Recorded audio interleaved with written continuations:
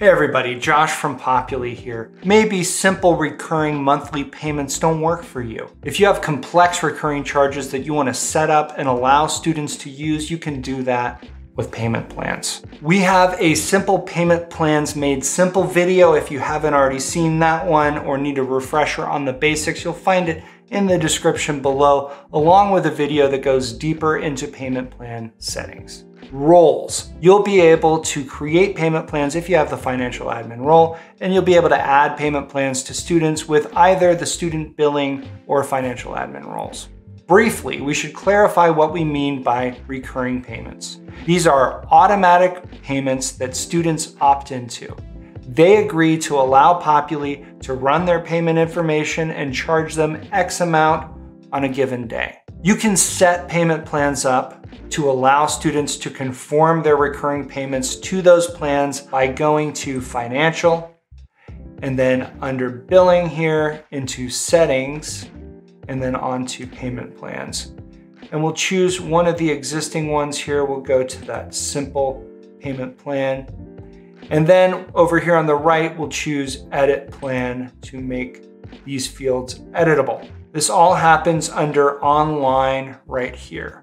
Obviously, you need students to opt in to recurring payments, so this enables you to give them options, and then they choose to pay according to one of these plans. Remember, there are 3 levels at which a payment plan can operate: invoice, term, and student. Payers can only use plans to manage their recurring payments at the term or student level.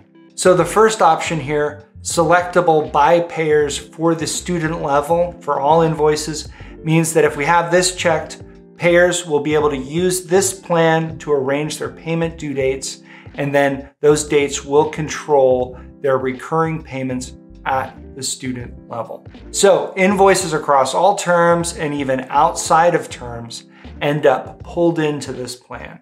The next option, selectable by payers for the term level, this is invoices tied to a specific term, does the same thing, but at a single term level.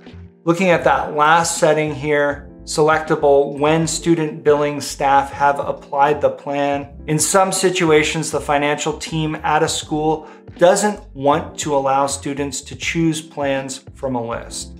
There needs to be some gatekeeping for this payment plan for whatever reason. But they still want students to be able to conform their recurring payments to the plan that they've applied to them. This setting does that.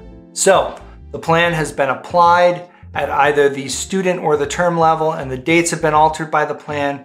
Then the student can choose to conform their recurring payments to those dates and amounts. There's another setting that controls whether or not this works. Let's go have a look at that. That's under Financial up here at the top, and then all the way over to the right on Settings here, and then into Online Payments.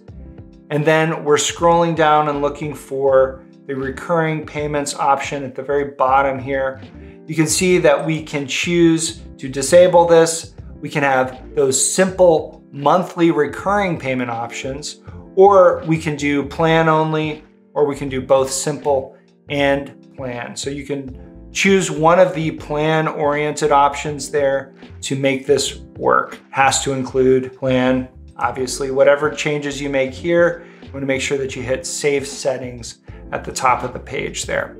So we've covered how the financial team applies payment plans at the student or term level in another video, The Deep Mystery of Payment Plans, which you might want to check out, but we'll show it briefly again here. Go to a student's profile, and then we'll go to Financial, and then onto the dashboard there. This is at the student level, covering all invoices. If we choose Add a Payment Plan, and then we'll choose the payment plan, and then you'll get to see a preview, and you can save that.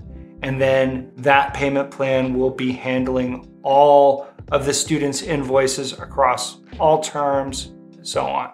To apply it at the term level, let's go to By Term from Financial there. Check to make sure we've got the correct term. And then down here on the right, we can click Add a Payment Plan, choose the correct plan, and save. We're all set. Let's hop over and have a look at how these different options appear to those students or payers. So a student goes to their profile, and then they go to financial, and then they go over here to make a payment. They choose under the payment frequency field here to choose a payment plan, and then they have an option to choose that at a certain level. So all available charges right here, there's a payment plan option that comes up for them. It's the only option available there.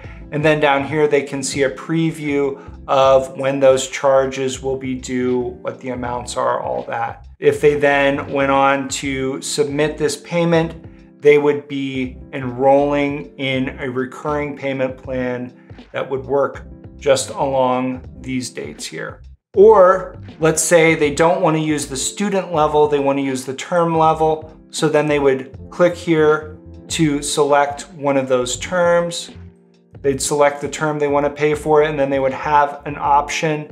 In this situation, the 6-month option comes up for them. They're able to choose that one. It's the only one currently available. They're able to see the same thing, those dates and amounts. And then if they were to pay this way, they would be signing up to use those recurring payments. Okay, so that covers those first 2 settings options. Let's see a situation where a plan has to be applied for a student to be able to select it for their recurring payments. So this student has a payment plan at the term level. They can actually go on their profile, financial, by term here, make sure they've got the correct term selected. And then over here, they can see that payment plan that's covering their charges for that term. Then they click back to the dashboard, they go to make a payment, and we'll go down to payment frequency, select choose a payment plan. Then they'll select the term that already has that simple payment plan there, the existing plan. That will show them their dates and amounts for their charges. So then if they go ahead and put this payment through, they're going to be using these dates and amounts for their recurring payments going forward. And that is all she wrote, folks. Click that like button, subscribe, and ring the notifications bell if you haven't already. We have a couple other videos about payment plans that you might find interesting. You'll find those down in the description along with links to our social media. I've been Josh for Populi. You've been great. Thanks for watching.